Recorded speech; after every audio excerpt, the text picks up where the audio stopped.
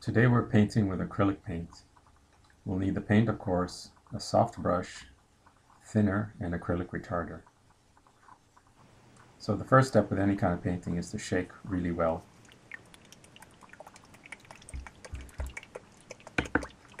Next we pour the paint into a clean container, taking care to not make too much of a mess.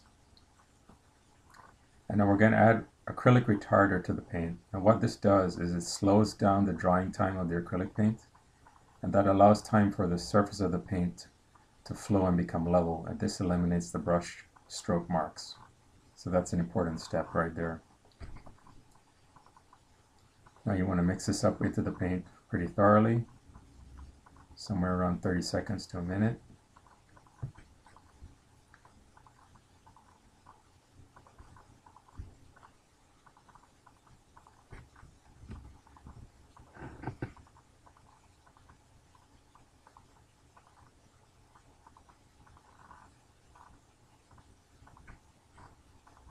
Now we're not going to pour thinner into the paint.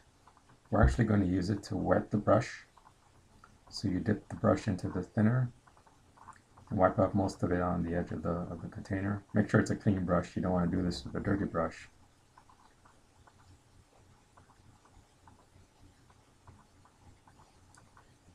And now you're essentially ready to go. We dip the brush into the paint.